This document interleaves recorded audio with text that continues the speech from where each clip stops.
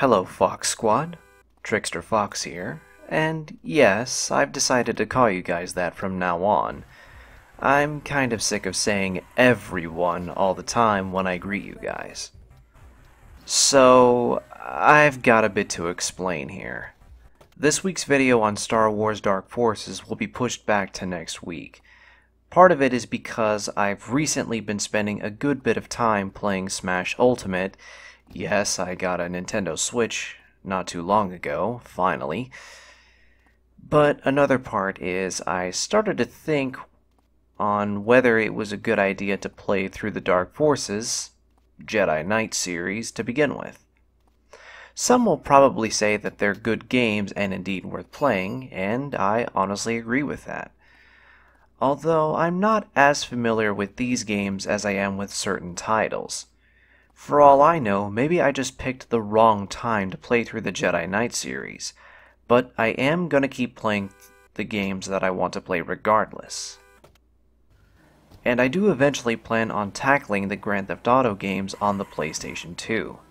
I'm going to avoid playing the Definitive Edition compilation because many people online have not been kind to it, so I'll just stick with the franchise's PS2 counterparts when it comes time to play those games, and maybe at some point afterwards I'll even play Grand Theft Auto 4 and its two DLCs as well, The Lost and Damned and The Ballad of Gay Tony, since I really enjoy the story and the characters.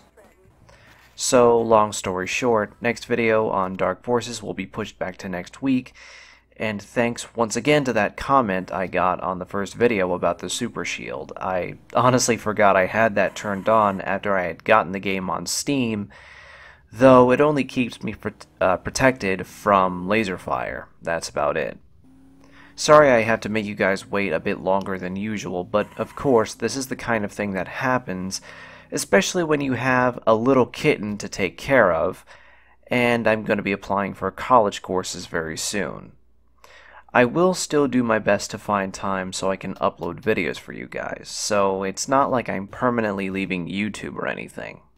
In fact, I would go as far to say I'm not leaving YouTube at all. I just have other things in my life that need my attention. Alright, I've spent enough time rambling. It's time for me to wrap this up. I've been Trickster Fox. Please be sure to click the subscribe button if you want to see more content. Make sure to click the notification bell so you don't miss an upload from me. I'm almost at 300 subscribers, and I do have another special video planned when I reach that milestone, so I really appreciate those who have been checking out my content. And as always, remember to keep your gaming spirit alive. I'll see you guys in the next one.